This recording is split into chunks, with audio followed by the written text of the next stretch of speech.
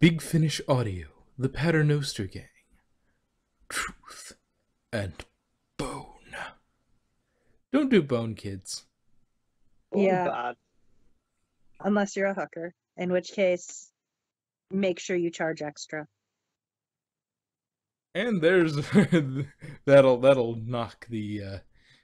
This is obviously made for kids. Nope. Don't worry. I make sure it's not marked for kids. Well, no, that's not what I was saying. I was just I saying know. that, like, if they were coming by, well, this has got ponies on the screen. It must be made for kids. And then you listen to 10 seconds of it, and suddenly prostitution is brought up. It's going to go. Oh no, yeah. Yeah. See, dear YouTube, just because there's cute pictures on the screen does not mean it's made for kids. Yes, and that's why you don't mark it as made for kids. That's And why take away nothing we all our make is made for comments. kids. Yeah. Because we have a tendency to do all sorts of crazy things. We go into very weird territory on this stream. Yeah, you should see our Skype messages. You don't want to see our Skype messages. Yeah. Anyway. Especially some of the pictures we post. Pictures you post. You two post. Like I said, we post. Yeah. I think it's a toss-up between who's worse, me or Madrock. Can somebody give me a refresh on what this episode is about? This is the one where the Centaurans have come back for Strax and... Oh, okay. For the Centaurans. Yeah. And so it's a team up between the Paternoster gang and the Bloomberry bunch. Okay, now I remember. Though it's really more a duo at this point. Yeah, because they lost their Silurian. But at the end, they decide to go find her. I was trying to get away from you. You two are annoying. I'm tired of all this lovey-dovey stuff. Can't you just leave me alone in my misery? We'll help you find someone. Oh God, not again. What do you mean again? Don't ask. Just don't ask. Which does make me wonder what the Silurian Tinder would have been like. Oh dear God. Let's see. Date or eat? Date or eat? I'd like that piece of tail. We don't. It's good because that's good because it comes off and it regrows. Yeah.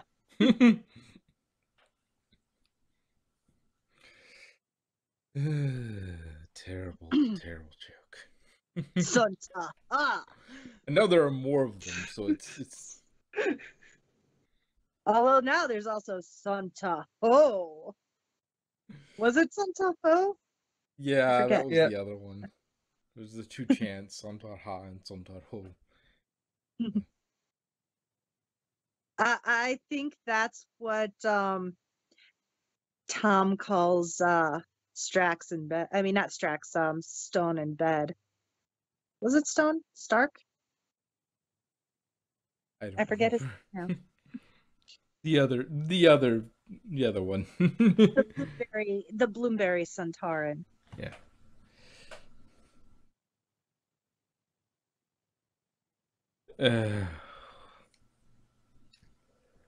Stone. So, lesson learned. Don't kidnap Ginny. Yeah, That's because you do not want to piss off Estra. yeah. Although Yeah. that comment about she's got a sharp tongue, and I don't mean her sarcasm. I'm just like, kinky. Considering they're lesbians. I'm sure she knows all about that sharp tongue. and not in a venomous way. Venom glands in the tongue. That's the ones with suckers on them, right? Well, I mean, it depends on where exactly the venom gland is, because I doubt the venom gland is literally in the tongue. It's probably more like a Jacobson organ issue where you either impart the venom onto the from the sac onto the tip of the tongue before emitting it, or there's a venom gland near the salivary glands inside the mouth, and it goes through a tube in the tongue. And depending on which one that is, I'm sure there are ways for them to disengage that, depending, especially since it takes time for them to Just don't frighten her. refill it. Yeah, so while she's down there, just don't startle her, and you should be good. And I don't. The Jacobson organ is a sensory organ. It is. That's not a. It is a sensory organ, but I'm talking about used in a reverse way. Whereas you stick your tongue out, and the odor molecules stick to the tongue, and you pull it back, and the organ picks up on them. Whereas this, it's kind of the opposite, where it deposits them on the tip of the tongue, and it shoots out and scratches. So kind of a reverse Jacobson organ deal. And we are the kind of nerds who sit there and analyze the anatomy of fictional creatures. Yep, and Star Trek. There's the check mark. Star Trek, Star Wars, Doctor Who, we'll analyze all of it. Yes, we are a educational science channel. Sure we are. Although that does make me wonder about the Centaurans. Like, do they still have those bits if they are a clone species? I mean, actually utilize, and not only are they a clone species, but they also don't get rid of waste products the same way normal humanoids do. They have a plug outlet, so they don't eat and they don't defecate and they don't urinate. So Probic vent. do they even have those bits? Would they be vestigial? Would they still be usable? Or oh dear God. Does he just use his potato head? No, I just thought of something horrible. No, that was the last segment. Oh, funny. No, so, Stone's his name, right? Yeah, Stone. Stone and whoever the guy's name was. They're Tom. Tom, yeah. They're about to they go into the room, for some nice lovemaking. Stone takes off his pants. You see nothing there. Ty reaches over to a bag and says, shall we use this one tonight? And just puts on a strap-on dildo. I don't know if they had those back then. Okay, sorry. A wooden strapped-on dildo. No, I'm not saying they wouldn't have had glass ones, because I think dildos were invented around that time. Yeah, it's a funny reason why they were invented. As a means of getting rid of female hysteria. Yep. Because doctors' hands were getting tired. History is a funny thing.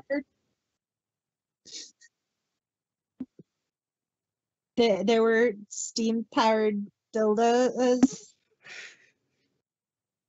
because in order to you could actually get a prescription to go to a doctor and get female linked. The good old days. Yeah, now you have to pay a hooker for that.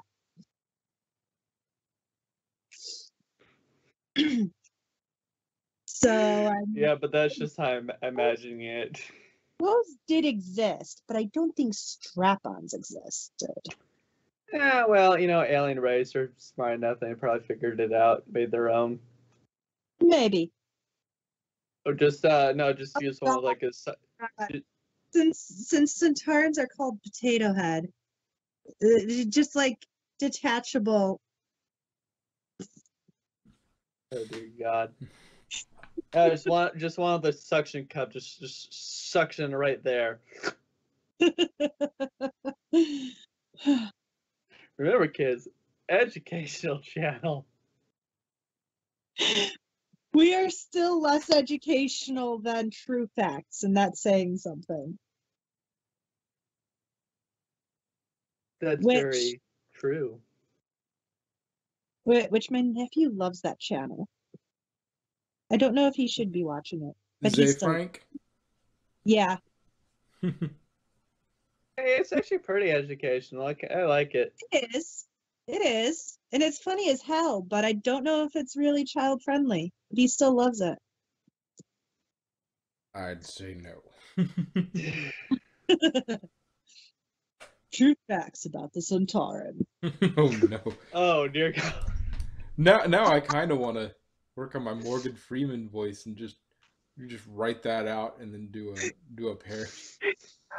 Let's open up a Google Docs and we'll make a script for the true facts about the Centauran. We'll do that as one of our channel things. Leave a comment below if you think we should do that. A wildlife documentary on the bedroom happening, the mating, the mating processes of the Centauran. We don't have time for these breeding activities. Poor Strax, I think he was just jealous. Cool. Tom and we're happily hugging. It's like, I'm going to hug you now. It's like, it's fine. It's like, don't have time for these breeding activities. I think my Strax, do you want a hug too? no, yeah. I think my favorite line from Strax in this episode was, "No, makes me feel happy. We shall never talk about this." Yes, that whole scene where it's like worse, it makes me feel happy. I think I understand what this happy feeling you're talking about is. Let's go save our people, and we'll never talk about this happiness issue again. I would not bottle here. There's something I realized that I like about these clones. And I'm gonna say like 90% of any show that has like clones or something like that, they're pretty much the same. And I don't mean like physically, I mean like mentally. They like say the same thing, but with these clones, it seems like they still have like individuality. Kind of like one of Jeffrey Combs's many Star Trek characters. Probably. Oh, wait. Yeah. He's a clone, but he is who he is. Like, it's all the same. It's less like there's a bunch of him and more like there's one of him, but he's always there. Yeah. It's kind of like they just, oh, he's dead. Oh my gosh, maybe that's what Kenny is. Okay, you killed Kenny, you bastard! Kenny's back the next episode. Maybe he's a. Yeah, which brings up an interesting question. Would you rather be surrounded by chickens or have a chicken follow you for the rest of your life? Like, surrounded by chickens until those chickens die, or one chicken that follows you forever. Okay. Well, I mean, it depends because I almost said Mulan, not Mulan. Moana had one that she kind of, I kind of think she wishes would live forever. Yeah, it's just like you're constantly surrounded by about you're surrounded by 8 or 10 chickens, but those chickens are only there until they die. Well, it depends. Do I get to kill them and eat them? They, uh, Because then I'll be surrounded by chickens for about a month. you have to do it because like That's okay. they're intangible chickens to anybody else.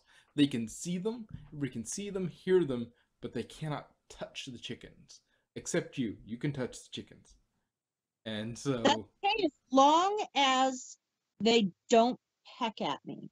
they don't. They just follow you around constantly. Okay, cool. Unlimited food supply for about a month.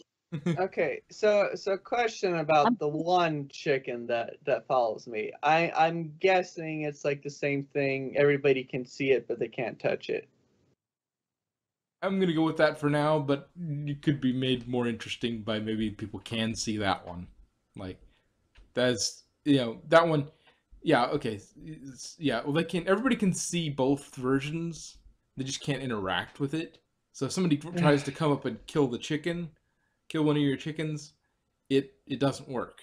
But they can see it. They can hear it. They can feed it corn, and that's fine. okay. But So, question: if I'm able to kill it, can I give the dead body to somebody to cook for me? I'm gonna go with yes. Once it's dead, it's dead. Okay, It loses its then magical I am properties once it totally dies. But I am totally going with the being surrounded by a pack of chickens that will terrorize people for me, and I can kill one at a time whenever I'm hungry and give it to somebody else to cook for me. Totally cool with that situation. Well, they One, don't terrorize anybody. They just sort of right, walk with you. And then one, when I you get train someplace them that to, one, I can train them to terrorize people because if people can't touch them, and they could just be running around haunting for me. And two, whenever I get hungry, I snap one of their necks and eat it. So it is. I don't think it's hungry. I'm usually up to job, so I'm very. You're with this. Damn, this is a long ass flyby. I think it's a cargo or something. Maybe not. It, No, that was see, a different sound, wouldn't it?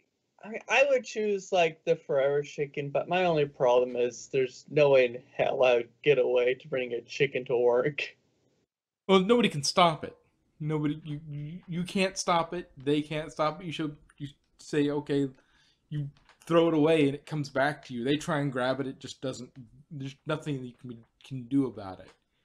It won't mess with anything, right? No, it just it acts like it's in the middle of a barnyard. It's just sort of it'll peck at the ground and just sort of walk around. Well, I mean, This. Nothing else can hurt them, right? Yeah, nothing else So can hurt them. they can't like get tripped up by. They can't trip people or anything like Yeah, no, that. they're intangible to everybody else. They're just sort of there. Okay, I am totally cool with this. I am okay. the army of ghost chickens. So, I will traumatize the fuck out of people. so, Army of ghost chickens, go! so I'm wondering, Fly. Chase that bastard. so what I'm wondering is this. So the chicken is not tangible, but can I take the eggs that it lays and sell them? It doesn't lay eggs. It's just God damn it! It just exists. That's the whole. Okay, no, dude. You are surrounded by cocks, okay? Not that you're surrounded by cocks. Damn it! Infinite Forever Chicken was and eggs was my whole plan. Sorry, but you are forever followed around by a giant cock. I'll name it Chance. No. That's a deep cut. If you got that joke, you've been watching our channel too long. Oh dear God. Yes, it'll be a big black chance. And since it's Well, living they could forever, also get it from the other way, but okay, so if it's living forever, does that mean it's your last chance? Ha ha, and here's Doc's robot voice. You see, it just knew better than to go for it with Dr.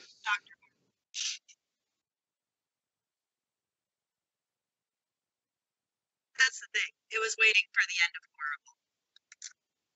horrible. But remember, kids, when all else fails, pour acid on them. Yes.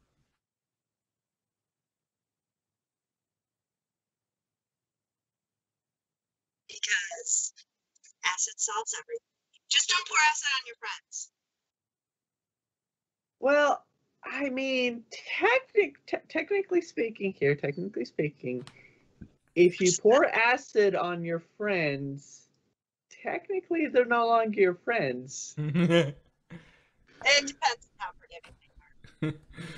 Well, I mean, it depends on what's left of them. Yeah, but also how forgiving they are. Because if you could spill a little acid on somebody. it also depends on what kind of acid it is. True. If it's just vinegar, that's smelly. That's annoying. Why'd you do that?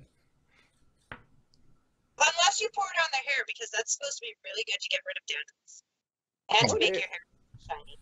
Huh, now I wonder, what is the pH level of vinegar? It's a weak acid. It depends on how concentrated it is, but And No. why the heck is it always apple cider vinegar than everything? Like, why does it have to be apple cider vinegar to make your hair shiny? Why is it apple cider vinegar gets cat pee smell out of fabric? I think what they're going for is apple cider vinegar smells better than regular vinegar, so I think that's Yeah, most or of- there's There might be something in it that's different, but I suspect it's that apple cider vinegar smells better. there's red wine vinegar. They both smell bad. Also, fun fact: if you leave a peanut butter sandwich in your locker for an entire school year, it smells like vinegar. Interesting. I learned this first year in high school because I actually had a locker that year, and I ruined one of my favorite books that way because Ooh. there was a sandwich in there, and I had an entire library of books in my locker that I lent out and stuff because we had like reading hour and stuff. So I'd bring a couple to share off so that people would have something to read. Anyways, And to indoctrinate them into your into your fandoms. it was mostly Animorphs. Yeah. Animorphs. I mean, Animorphs was the best back in the day. It turned dark. I didn't catch. I stopped reading after a while because I got into more adult books. No, I don't- mean, Naughty. I mean, like, well, one of them was naughty. It was very weird, and it got a lot more furry than I expected it would. But I mean, freaky furry. But let's not talk about that. Yes, so about the Paternoster game. Yeah. I think we ran out of things to talk about when we got to the chicken argument. let me see. I'll still leave it in because that's funny and it might be entertaining. It's like this is very transformative. Oh yes. Yes. Although, I mean, technically, wouldn't Jenny be considered a furry? At least a scaly. Yeah. Steelies are still considered, but anybody who is a fan of any anthropomorphized animal. Yeah, don't tell them that. Dude, even if you're a TMNT fan, and technically you don't have to be a freaky furry, because anybody who's a fan of any anthropomorphized animal is a furry. So if you are a fan of DuckTales, Darkwing Duck, Rescue Rangers, basically any 1990s cartoon from Disney, you're a furry. The Mighty Ducks. Yes, the Mighty Ducks. The animated series, not the live action with Emilio Estevez. That is still the most bizarre transition. Technically, even Mighty Max, because Mighty Max had a giant talking fowl. Just yeah, that real the Mighty Ducks, the animated TV show, not the movies. Yeah. The animated TV show. If you haven't seen the animated TV show, just go watch the opening theme song. I'm sure it's on YouTube. And if you know what the Mighty Ducks is, you've seen the Mighty Ducks, and then you watch the Mighty Ducks animated.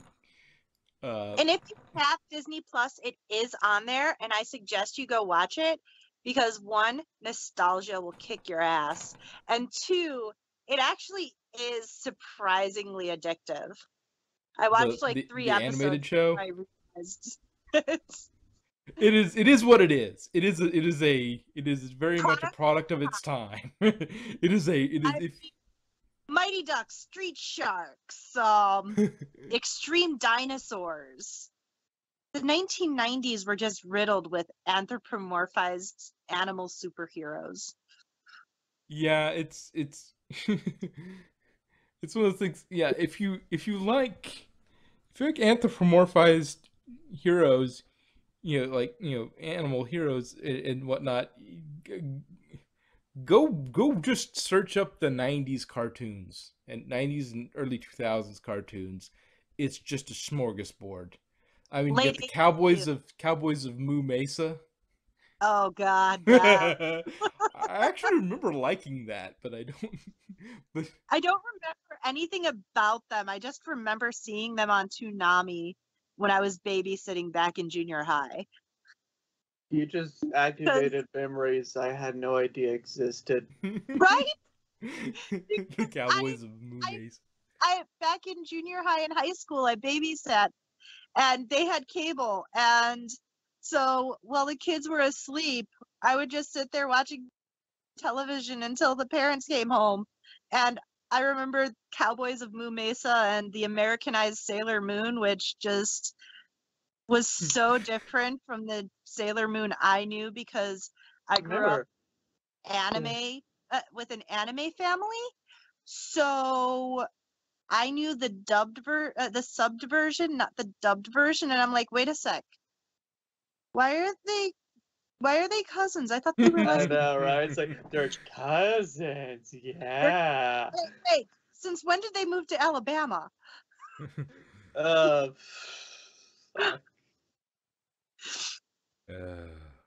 So, seriously. Yeah, and you can actually find a lot. What I found is surprisingly, if you go into some of these free, legit free apps, not just like Pluto TV. Yeah, Pluto and Tubi and that sort of thing. Yeah. You can find some of the 90s cartoons on there. Sonic the Hedgehog. Yeah, I think that's on some. That one's on Pluto, I know. Tubi, I think, had Bump in the Night.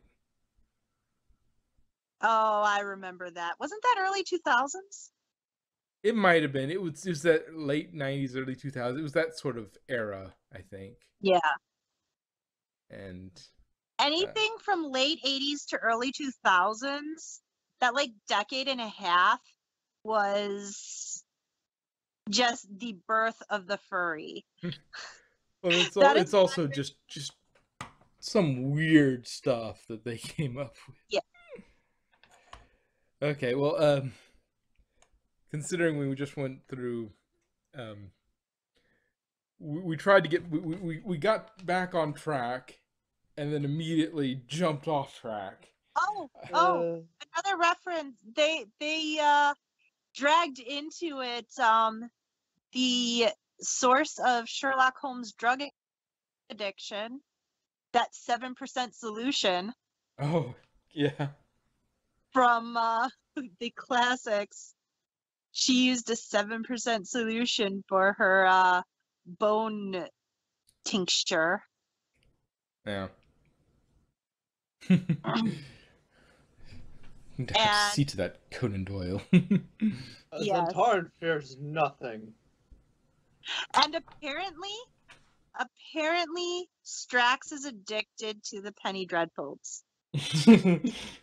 Strax is Strax Yes. Strax is one of those horror buffs. Yeah, I bet you in modern day he would be all for, like, dude, I've seen It 2, I've seen the original It, I've seen all 30 Nightmare on Elm Streets, I've seen all 50 Friday the 13th. Well, Penny Dreadful is more true crime than I thought it horror. was No, horror. Penny Dreadfuls is I think it's basically talking about murders, which to a certain extent is horror, but it's also it's sort of a bit of a crime thing. So it has a little he's bit of more. In modern times he'd be sat in front of the television watching Investigation Discovery like 24/7. Yes. I Yeah. know somebody has to draw that, a picture of Strax sitting in front of the television with a bowl of popcorn and the Investigation Discovery like channel on. I mean, Penny Dreadful has sometimes a little supernatural in there. Yeah. At least the Penny Dreadful show I've been watching. Yeah. Because I thought Penny Dreadfuls were more along the lines of like what Lovecraft did, work put in, and like Poe and stuff like that. It's a little bit of a mix. Yeah, what I'm looking at on the Wikipedia article, it's Penny Dreadfuls were cheap, popular serial literature produced during the 19th century in the United Kingdom. The pejorative term is roughly interchangeable with penny horrible, penny awful, and penny blood. The term typically referred to a story published in weekly parts of 8 to 16 pages, each costing 1 penny.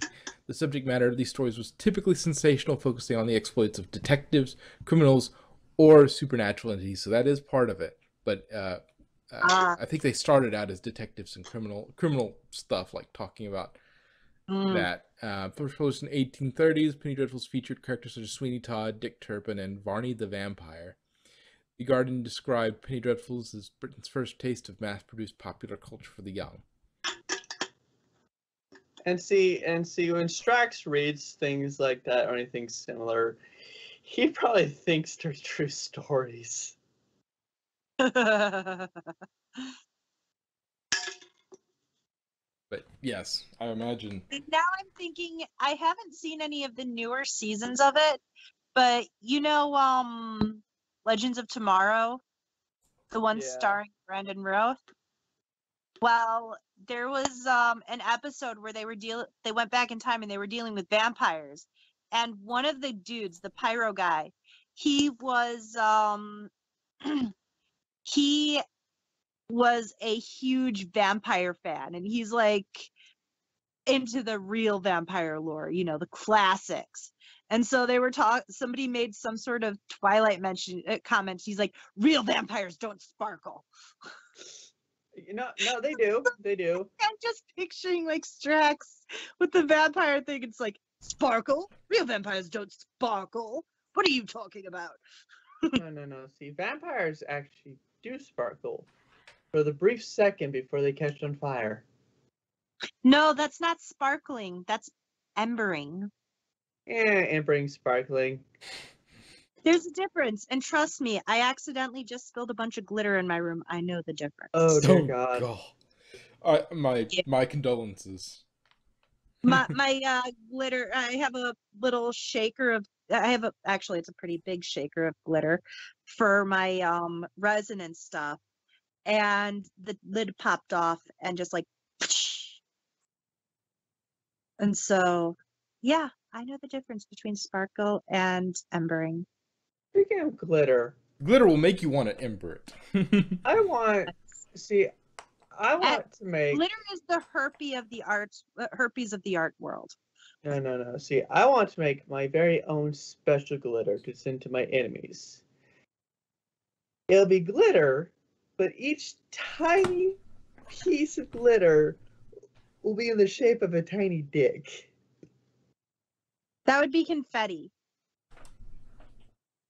No, it'll be like tiny that you can barely see it. No, you know what you do? You take a shaker of glitter and you mix it with a shaker of itching powder and powdered poison oak. Oh dear God, Satan, calm You down. shake it together and you put it into an envelope with just an envelope, kind of like they sent anthrax things back in the day, and you send it to your enemies with no like return address, and make sure you're wearing gloves, obviously, because you don't want that shit on your hands.